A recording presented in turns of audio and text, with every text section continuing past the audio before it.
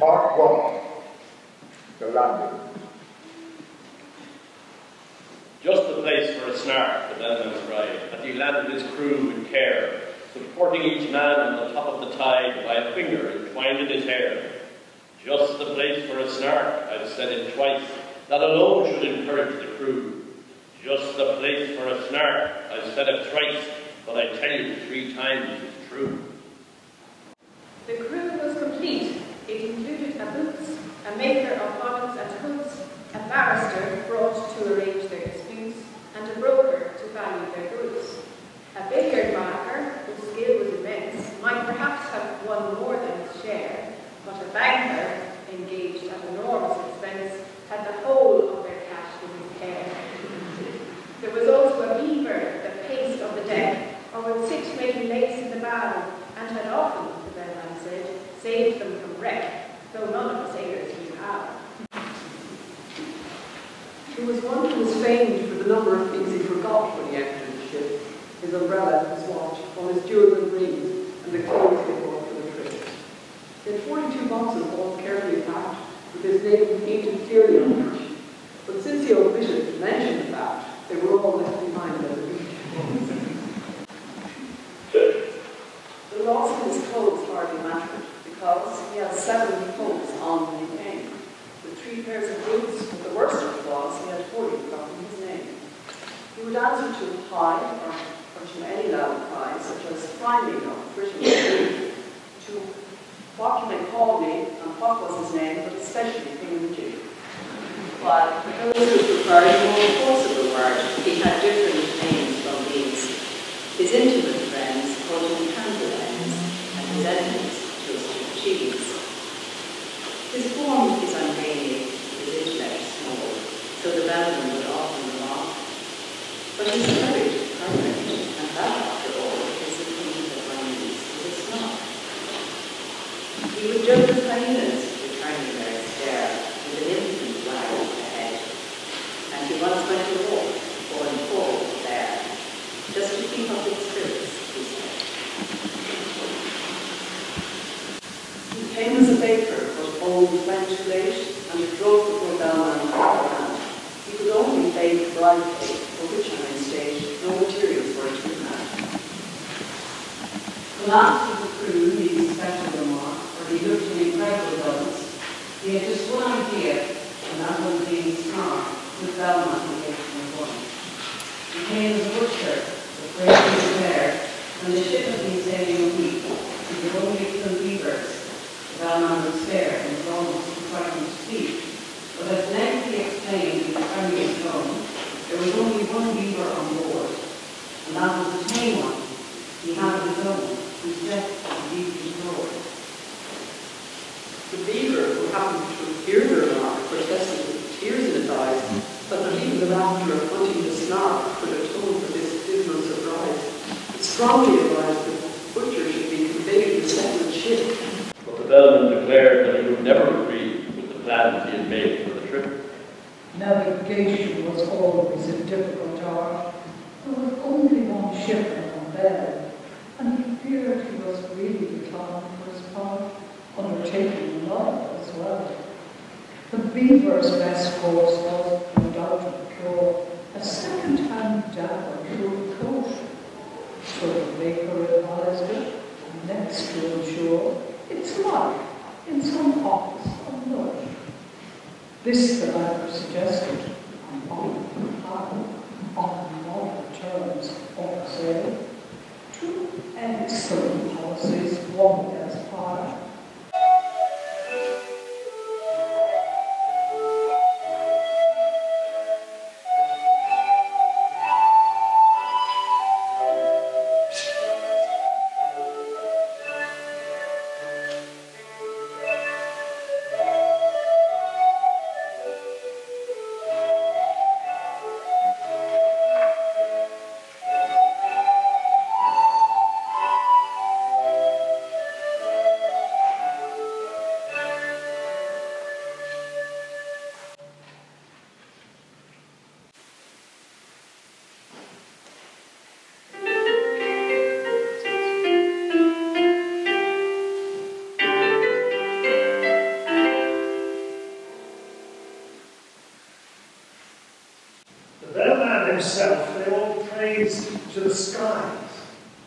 Such a carriage, such ease, and such grace. Such solemnity, too. One could see he was wise the moment one looked in his face. He had bought a large map representing the sea, without the least vestige of land, and the crew were much pleased when they found it to be a map they could all understand. What's the good of Mercator's North Poles and Equator's tropics, zones and meridian lines? So the bellman would cry, and the crew would reply, "They are very the signs." Other maps of such shapes with their islands and caves, but we got our brave captain to thank, so the crew would protest that he's brought us the best, a perfect and absolute blank. This was charming, no doubt, but they shortly found out that the captain they trusted so well had only one notion of crossing the ocean, and that was to tingle his bell. He was thoughtful and brave, but the orders he gave were enough to bewilder the crew. When he cried, "Steer to starboard, but keep her head larboard," what on earth was the hell's man to do? Then the bowsprit got mixed with the rudder sometimes, a thing, as the bellman remarked, that frequently happens in tropical climes when a vessel is, so to speak, snocked. But the principal failure occurred in sailing, and the bellman, perplexed and distressed, said he had hoped at least when the wind blew due east that the ship would not travel due west. But the danger was past. They had landed at last, with their boxes, portmanteaus and bags. Yet at first sight the crew were not pleased with the view, which consisted of thousands of crags. So they drank to his health, and they gave him 3 cheers while we served out traditional rations. We have sailed many months, we have sailed many weeks, 4 weeks to the month you may mark, but never as yet, since your captain speaks, have we caught the least glimpse of a snark. We have sailed many weeks, we have sailed many days, 7 days to the week I allow, but a snark on the which we might lovingly gaze, we have never beheld till now. Come listen, my men, while I tell you again the 5 unmistakable marks by which you may know, wheresoever you go, the warranted, genuine snarks. Let us take them in order. The first is the taste, which is meagre and hollow, but crisp, like a coat that was rather too tight in the waist, with the flavour of will-o'-the-wisp. It's habit of getting up late to the degree that it carries too far when I say that it frequently breakfasts at 5 o'clock tea and dines on the following day. The third is its slowness in taking a jest. Should you happen to venture on one, it will sigh like a thing that is deeply distressed and it always looks brave and alone. The fourth is its fondness for bathing machines, which it constantly carries about, and believes that the art of beauty, it seems, the centre of the world now. The fifth is ambition. It next will be right to describe each particular bat, distinguishing those that have feathers and point from those that have whiskers and strap. For although common snarks do no manner of harm, yet I feel it my duty to say some are booters. The bellman broke off an alarm from the paper and fainted away.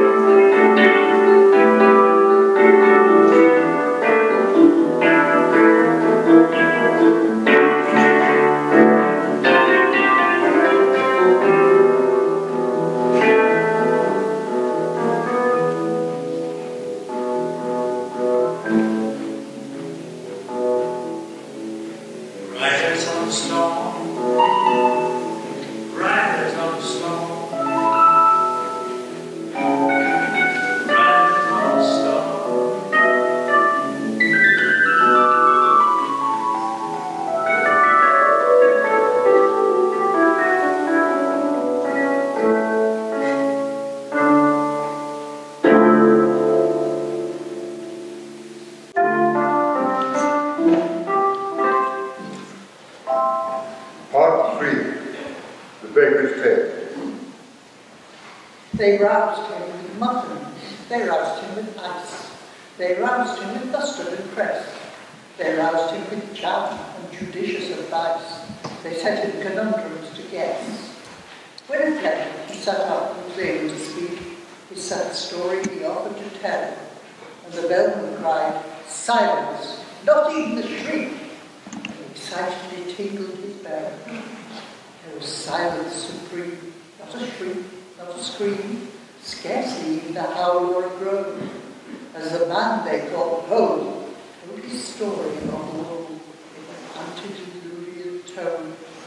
My father and mother were honest, therefore. Skip all that, cried the bellman in haste. If it once becomes dark, then there's no chance of a snark. We have hardly a minute to waste. I see 40 years, said the baker in tears, and proceed without further remark. The day when you took me aboard of your ship to help you in hunting the snark. A dear uncle of mine, after whom I was named, remarked when I bade him farewell. Oh, skip your dear uncle, the bellman exclaimed, as he angrily tingled his bell.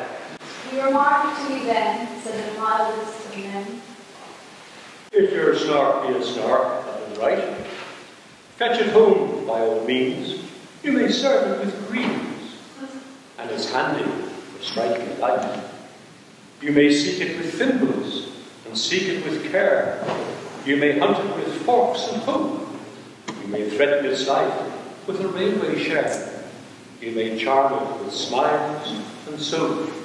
That's exactly the method the bellman spoke in hasty parenthesis cried. That's exactly the way I have always been told that the capture of snarks should be tried. But oh, beamish nephew, beware of the day, if your snark be a boojum, for then you will softly and suddenly vanish away, and never be met with again.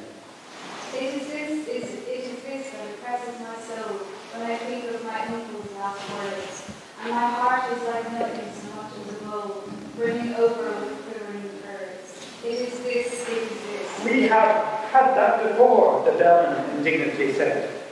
And the baker replied, "Let me say it once more. It is this that I dread. I engage with the snark every night after dark in a dreamy, delirious fight. I serve it with greens in those shadowy scenes, and I use it for striking a light. But if ever I meet with a boojum, that day, in a moment, of this I am sure, I shall softly and suddenly vanish away, and this notion I cannot endure."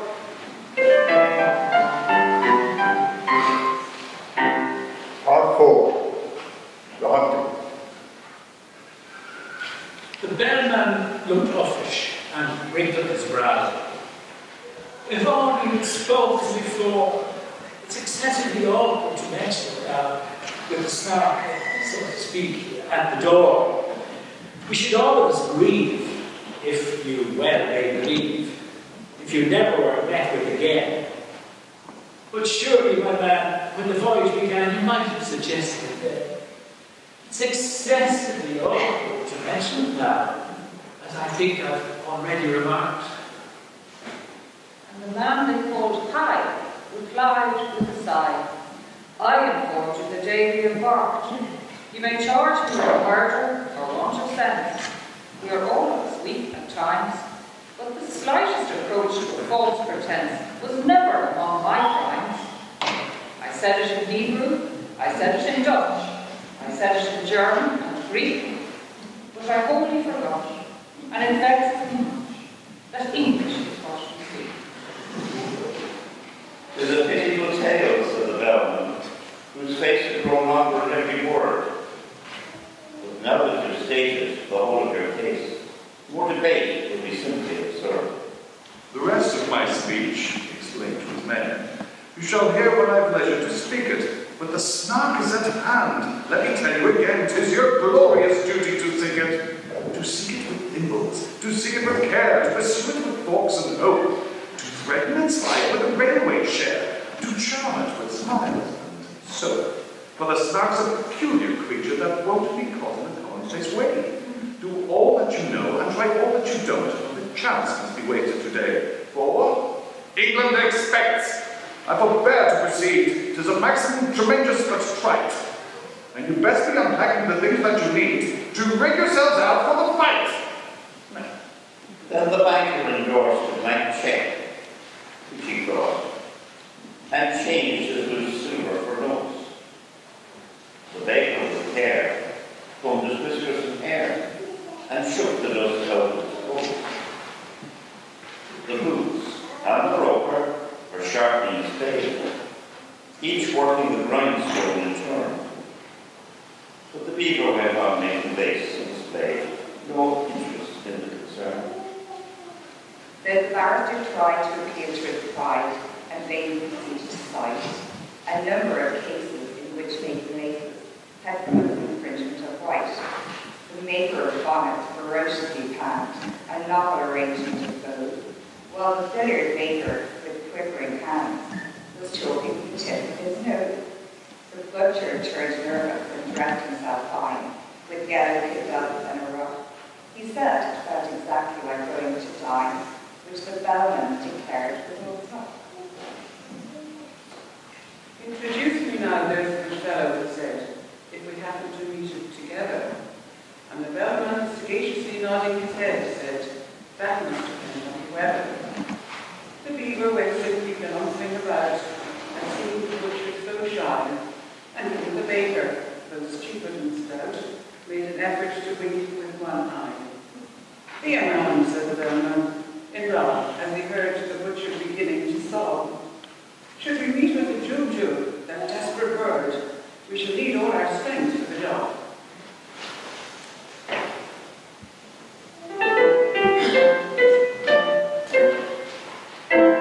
David Kitt and Maggie Lewis.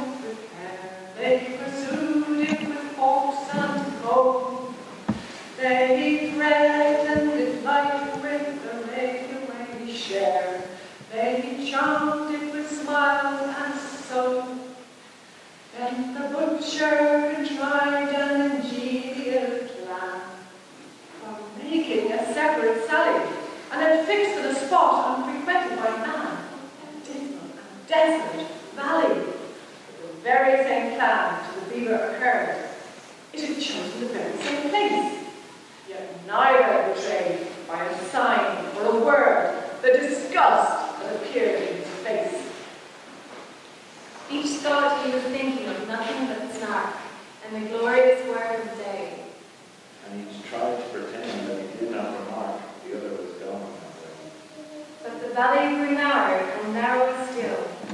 The evening till, merely from nervousness, not from goodwill, they marched along shoulder to shoulder. Then a scream, shrill and high, rent the shuddering sky, and they knew that some danger was near. The beaver turned pale to the tit-bit's tail, and even the butcher felt queer. He thought of his childhood left far, far behind, that blissful and innocent state. The sound so exactly recalled to his mind a pencil that squeaks on a slate. "'Tis the voice of the Jojo," he suddenly cried, "this man that they used to call Dunce. As the bellman would tell you, he added with pride, I wrote that sentiment once. 'Tis the note of the Jojo you can't, I entreat. You will find I have told it you twice. 'Tis the song of the Jojo, the proof is complete. If only I've stated it thrice." The beaver had counted with scrupulous care, attending to every word, but had fairly lost heart and outgrabe with despair when the third repetition occurred. It felt that in spite of all possible pains, it had somehow contrived to lose count, and the only thing now was to rack its poor brains by reckoning up the amount. To add it to one that could be but done, it said, with fingers and thumbs. But counting with tears, in earlier years, it had taken no pains with sums. "The thing can be done," said the butcher, "I think. The thing must be done, I'm sure. The thing shall be done. Bring me paper and ink, the best there is time to procure." The beaver brought paper, portfolio, pens, and ink in unfailing supplies, while strange creepy creatures came out of their dens and watched them with wondering eyes. So engrossed was the butcher, he heeded them not, as he wrote with a pen in each hand, and explained all the while in a popular style, which the beaver could well understand. Taking 3 as the subject to reason about, a convenient number to state, we add 7 and 10, and then multiply out by 1,000 diminished by 8. The result we proceed to divide, as you see, by 992. Then subtract 17, and the answer must be exactly and perfectly true. The method employed I would gladly explain, when I have it so clear in my head, if I had but the time, and you had but the brain, but much yet remains to be said.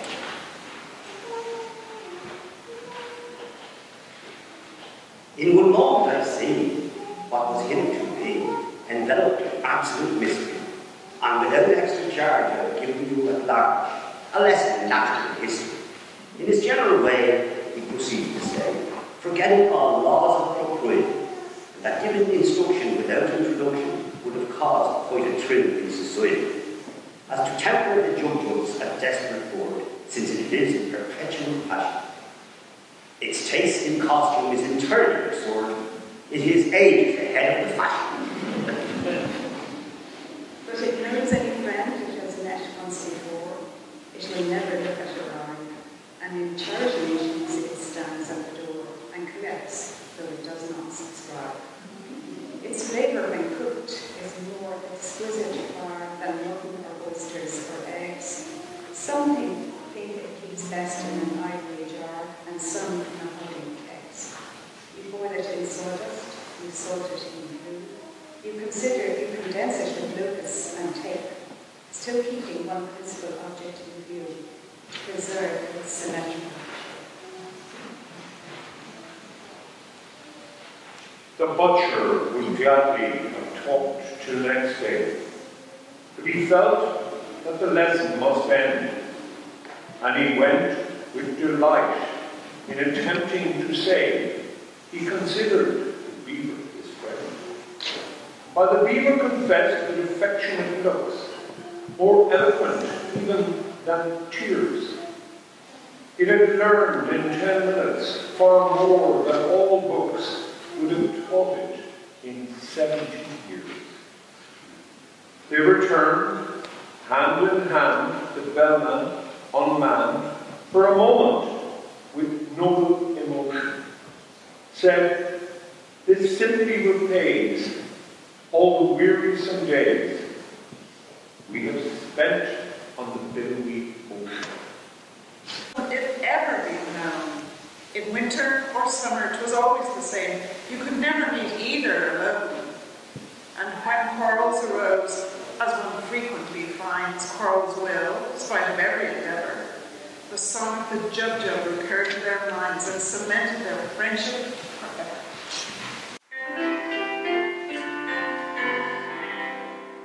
Mick McNally.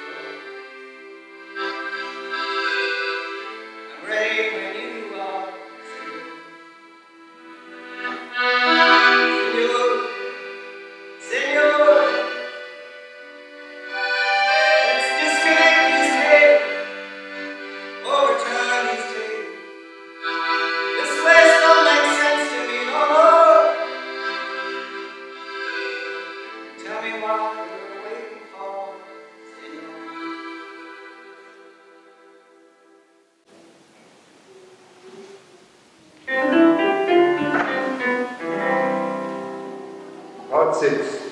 The Barrister's Dream. They sought it with pickles, they sought it with care, they pursued it with forks and hope. They threatened its life with the railway share, they charmed it with smiles and soap. But the barrister, weary of proving in vain that the beaver's lace-making was wrong, fell asleep, and in dreams saw the future quite clear, that his fancy had dwelt on so long. He dreamed that he stood in a shadowy court, where the snark with the glass in its eye, dressed in gown, bands and wig, was trying a pig on the charge of deserting its sty.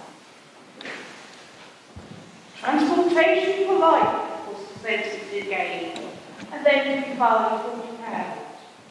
The jury all cheered, but the barrister feared the phrase was not legal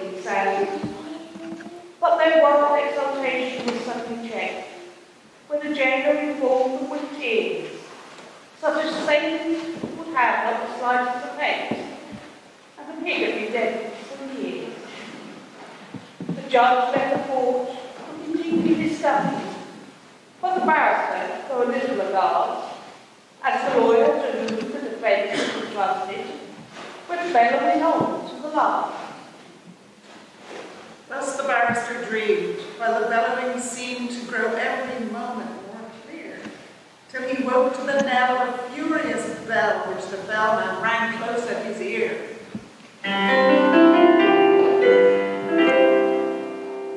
Part 7.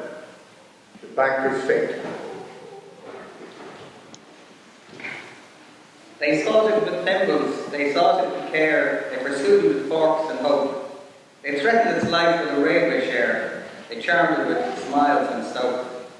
And the banker, inspired with a courage so new, it was matter for general remark, rushed madly ahead and was lost to their view in a zeal to discover the snark. But while he was seeking with thimbles and care, a bandersnatch swiftly drew nigh, and grabbed at the banker, who shrieked in despair, for he knew it was useless to fly.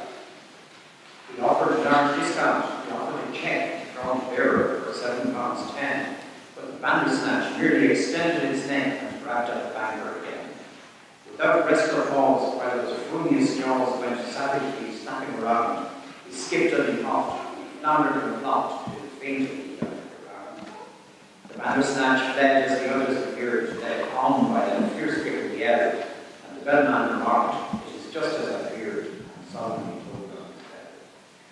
He was black in the face, and they scarcely could trace the least likeness to what he had been. But so great was his fright that his waistcoat turned white, a wonderful thing to be seen. To the horror of all who were present that day, he uprose in full evening dress, and with senseless grimaces endeavoured to say what his tongue could no longer express. Downey sank in a chair, ran his hands through his hair, and chanted in Minzi's tones, words whose utter inanity proved his insanity, while he rattled a couple of bones. Leave him here to his fate, it is getting so late. The bellman exclaimed in fright, we have lost half the day, any further delay, and we shan't have just snark before night.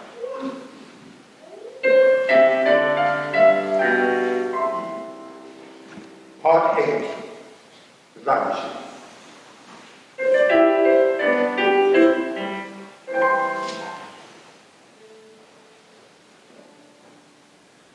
They slaughtered with thimbles, they slaughtered with care. They pursued it with forks and hope. They threatened its life with a railway share. They charmed it with smiles and soft. They shuddered to think that the chase might fail, and the beaver, excited at last, went bounding along on the tip of its tail, for the daylight was nearly past. There's Philbog shouting, the bellman said. He is shouting like mad, only hark. He is waving his hands, he is wagging his head. He has certainly found a snark. They gazed in delight when the butcher exclaimed. He was always a desperate wag. They beheld a baker, their hero unnamed, on the top of a neighbouring crag.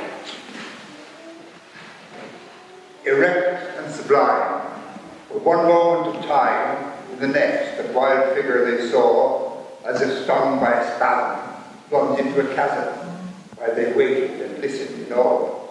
"It's a snark," was the sound that first came to their ears, and seemed almost too good to be true. Then followed a torrent of laughter and cheers, then the ominous words, "It's a boo." Then silence. Some fancied they heard in the air a weary and wandering sigh that sounded like John. But the others declared it was only a breeze that went by.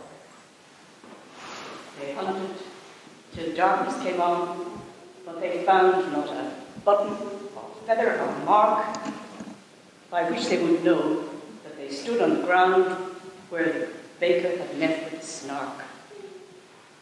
In the midst of the word he was trying to say, in the midst of his laughter and glee, he had softly and suddenly vanished away. For the snark was a butcher, you see.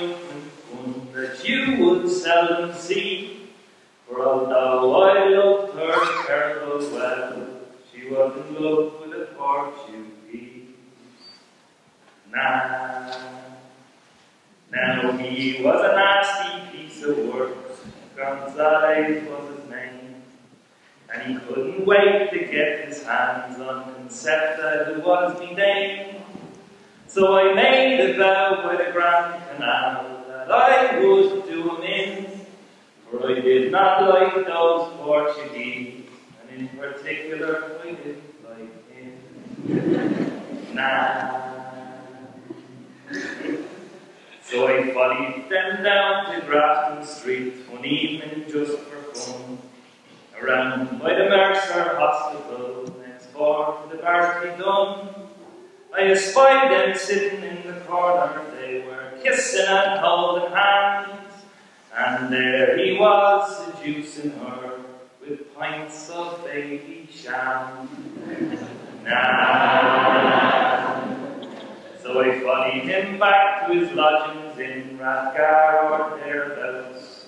I pursued him up an alleyway, and I battered him inside out. He gave out many an open swear, till he was dead, I'm sure. So I lifted up the manhole lid, and I threw him down the sewer. Now when me moth she heard this, she made me like the hell. And just for the sake of peace and quiet, I did her in as well. And now I'm up before the judge to answer for me crime. He said I wouldn't have minded the first one, son, just not the second time. It's the last verse. And for the love of a fair young maid and her Portuguese sailor boy.